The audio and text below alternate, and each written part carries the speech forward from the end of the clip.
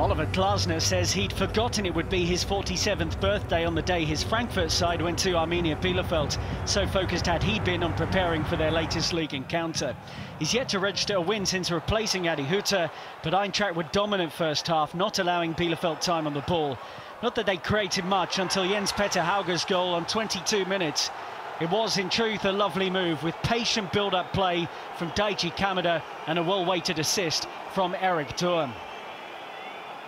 Hauge, meanwhile, looks right at home in the Bundesliga. His second goal in 3 games since joining on loan from AC Milan. So Frankfurt 1-0 up at the break.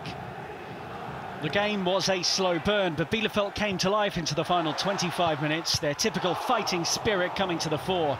New signing Robin Hack, in his first start for Arminia, came very close with this effort off the frame of the goal.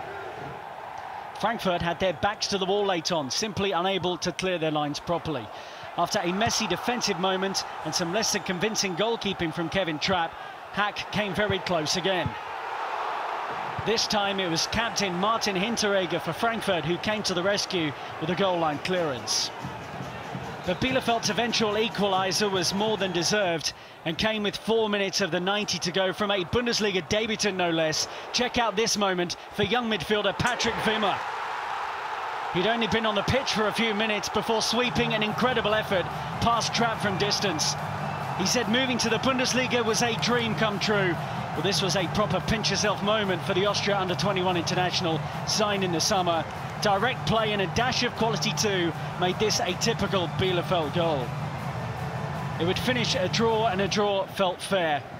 Glasner's wait for a first Frankfurt win goes on, while the hosts are still unbeaten with 3 draws from 3 games.